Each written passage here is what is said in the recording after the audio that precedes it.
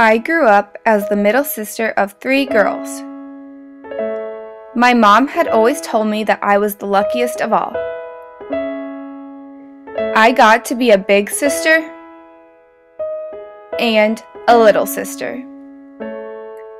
She helped me see from an early age that a positive and caring attitude makes all the difference in how others see you and how you see others. Growing up, I learned the importance of teamwork and communicating effectively. I learned from playing on teams that won and lost that communication can make all the difference.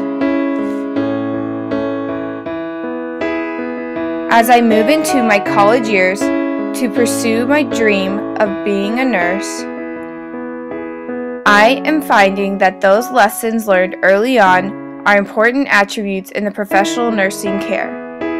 Excellent nurses bring a positive and caring approach to their patients and the team they work on. They empathize with patients' needs and show compassion in advocating for the well-being and safety of their patients. Effective and professional communication is key to the patient, staff, and organization you work for.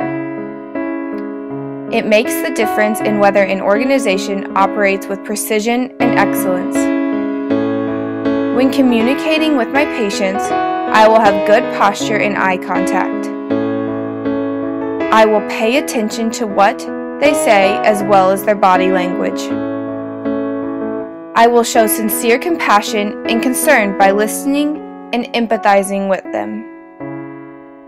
Nurses must always strive for collaboration and proficiency in their communication while showing leadership and expecting and fostering an atmosphere for others to also be at their best.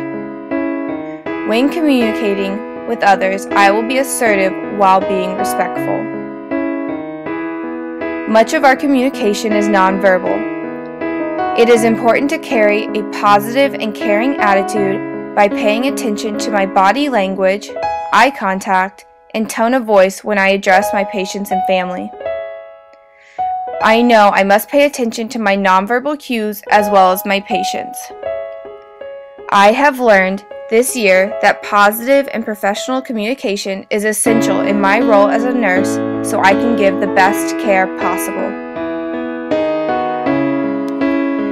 It is important to be self-confident in my assessment of a patient. If I think a patient's safety is compromised, I must be confident in my decision-making and speak up for the patient's best interests.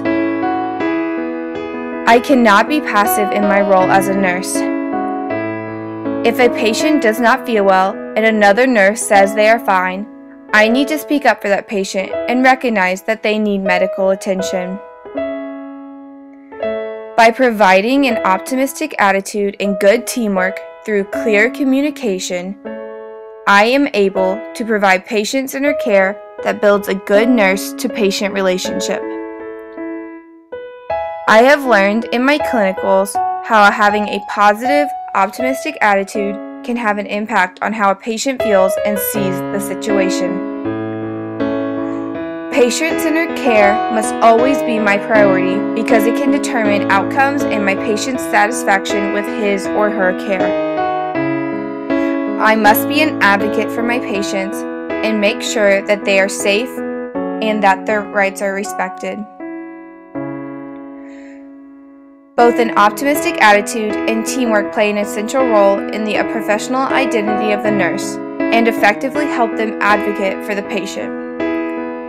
My professional identity will include communicating in a respectful yet assertive way, be an advocate for my patients, have good teamwork, and an optimistic attitude in the jobs that I perform. In my future practice as a nurse, I will apply these skills to my daily tasks and demonstrate professionalism with my patients and colleagues. I will keep up with the current medical procedures and practices, embrace suggestions from my professionals so that I can be the best nurse that I can be.